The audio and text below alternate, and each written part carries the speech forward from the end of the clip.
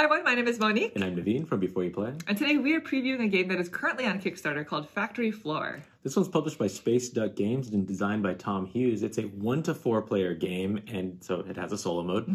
And it is a polyomino factory game. Yes.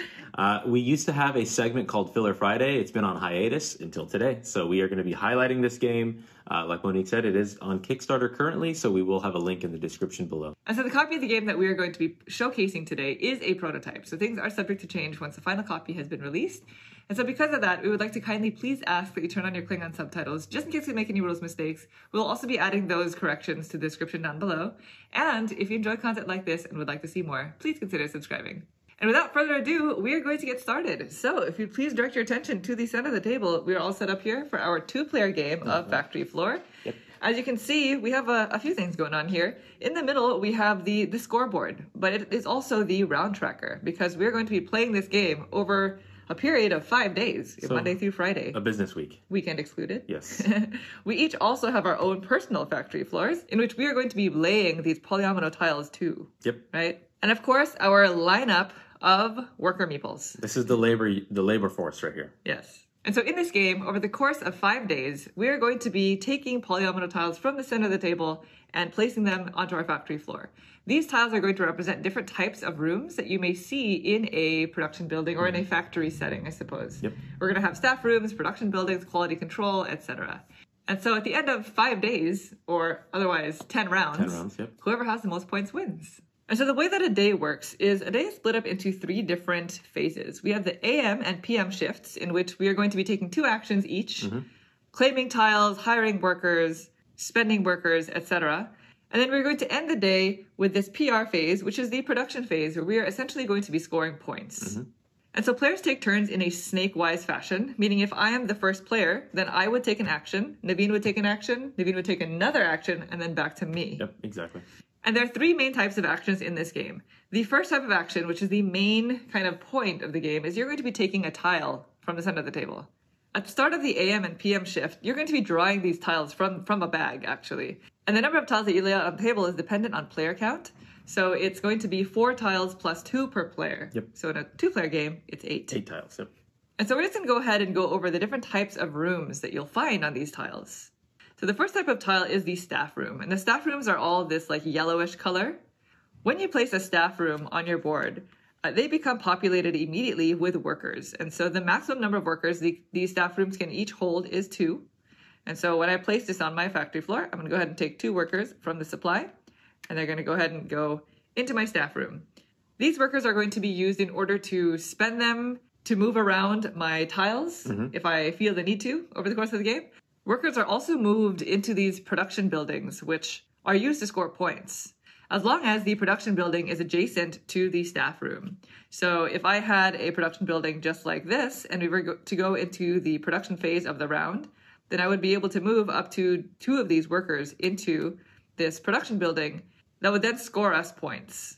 So you must take note, though, each building can only hold a certain amount of meeples indicated by the building itself. So in this case, Monique maxed out.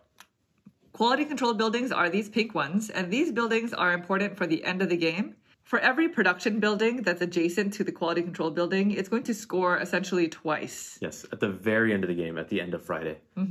The last type of building in the standard game are these storerooms, and storerooms are essentially fillers. They are those small type tiles in order for you to kind of fit them into spaces where you just need filled. There's no polyomino that's smaller than 2 tiles, so the storerooms are the only way you can get something that small. And the significance of that is at the very, very end of the game, you're going to score minus 1 point per square that you did not cover. So these are essentially worth 2 points. 2 points, Yeah. Now those supplies are limited. Once they're out, they are gone. Exactly. And so those are all the different types of building tiles that you can build in the standard game. And so going back to the actions, the first type of action is just taking one of these tiles and placing them on your board. So the rules are pretty standard for polyomino placement. You can place a tile anywhere on your board, essentially. It just cannot cross the walls. It can't overhang. It cannot overhang. And once it's placed, you can't move it unless you take an action to spend workers. So say I were to take this tile on my turn and place it here. Like I was mentioning earlier, these staff rooms come populated already with 2 workers once you place them. So I would go ahead and place my workers just like that. The next type of action that I can take when it comes back to my turn is I can spend a worker in order to either move one of the polyomino tiles that are already on my factory floor to another location on my board, or I can actually swap one of my tiles with one of the center tiles. So say I had this empty staff room on my board as well, and I decided that, hey, I actually want a different type of building. Then I can spend one of these workers in order to replace this with, say, a production building, and then go ahead and place it right there. I could also spend a worker in order to relocate one of my tiles onto another spot of my player board. But if I were to move a production building that has workers in it, I have to first empty the building of its workers by moving them into an adjacent staff room, just like this. Or else these workers must go back to the labor pool, which is not good. You're essentially firing them. Mm-hmm. And then I can go ahead and move this to a different location. So maybe somewhere like here, because I would still be next to both the staff room and now quality control. Yep. The third type of action that you can take on your turn is to hire more of these workers. If I have an empty staff room, or even a staff room that has just 1 meeple on it, I can hire up to 2 workers per room this way. So staff rooms have a maximum capacity of 2 workers, so I could never hire more than that. Mm-hmm. But I can take an action to just hire workers, just like that. And if you ever feel like you can't do an action, or if you don't want to, you can always forfeit it and pass. At the end of the AM shift, then the shift marker moves to PM, and we actually put all the tiles that were not collected back into the bag, and we put out a new set of 8. Yep. At this point, the first player marker also gets passed clockwise. Once the PM shift is over, then we're going to move into the production phase. And this is where we get to move our worker meeples into the production buildings so that we can score them more points. So the very first thing that happens is for each production building that you have orthogonally adjacent to a staff room, you can move workers into that building. Yep. And so in this example here, I have 2 production buildings next to staff rooms, which each have 2 workers in them. So I'm going to go ahead and move the workers into each production building. And I think you have the same, right? I can do the exact same, yeah. So this one can move in here. This one is technically there. This one can move here. And of course, this one here. Perfect. And then you score points. You're going to score the number of points that is showing in these green circles, plus 1 additional point per worker meeple that is inside that production building. So in this example, this building is worth 4 points, plus 2 more points for the workers. And the same goes for here, 4 plus 2. So this is a total of 12 points. 12 points, yep. And as long as it stays like this, it's going to earn me those number of points each round, unless I move them. Correct. And same thing for me. I have the exact same kind of configuration. I have 4 plus 2, and then 4 plus 2. So that would be also 12. Perfect. Once the production phase has been resolved, then you move the marker onto the next day, and play continues in the same fashion. After the last production phase of Friday, you're going to go into endgame scoring. At the end of the game, your player boards might look a little something like this, although realistically, they'll probably be a lot more full because this is just for example purposes. Yes, we're just setting it up. So this would be at the end of Friday. Yes. And so the very first thing that you score is each player gets 1 point for each of their storerooms that they were able to completely encircle with tiles in the 10 squares that are surrounding it. And so in this example, I would get 1 point for this. And unfortunately... yeah, I was not able to close this one off, nor this because of that. But the storerooms are still good because it covers up 2 squares, so it's essentially 2 points each.